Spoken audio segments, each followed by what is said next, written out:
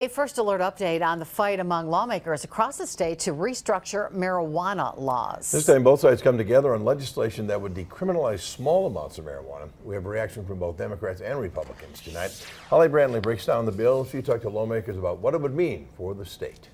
Lawmakers are asking for more support of a bill that would decriminalize possession of marijuana 14 grams and under. Representative Shay Sortwell of Two Rivers is one of the bill's sponsors. What this looks at is trying to figure out, okay, how can we have a universal standard across the state? Because right now we have kind of a patchwork across the state, and how can we come to an agreement on how we're going to treat marijuana? Under current law, possession of up to 14 grams comes with a fine up to $1,000 and the possibility of 6 months in jail. The new bipartisan effort would throw out the jail time, and fines would be a minimum of $100 up to $250. For some municipalities like Appleton and Green Bay, that would actually increase fines. In Green Bay, for instance, the fine would go up by $39. Right now, it's $61. Overall, Sortwell says polls show this is what the public wants. What the public says overwhelmingly, no matter what else they say on the marijuana issue, the one thing they are consistent and overwhelmingly in support of is saying,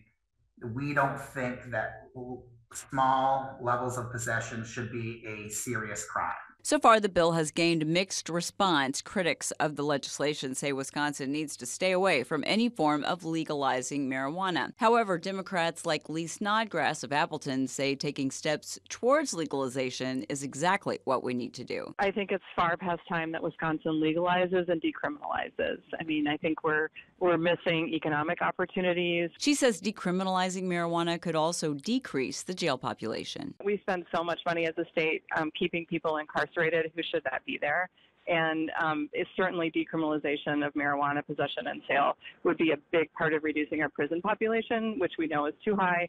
And, really the goal is to make sure that people are not in prison. Other elements of the bill would give law enforcement more flexibility in how they handle each marijuana case, giving them the choice whether to book a person into jail found to be in possession. It would also limit liability for businesses and employers who decide not to require THC drug testing. Sortwell says he believes the bill will be formally introduced in the next week. Holly Brantley, Action 2 News.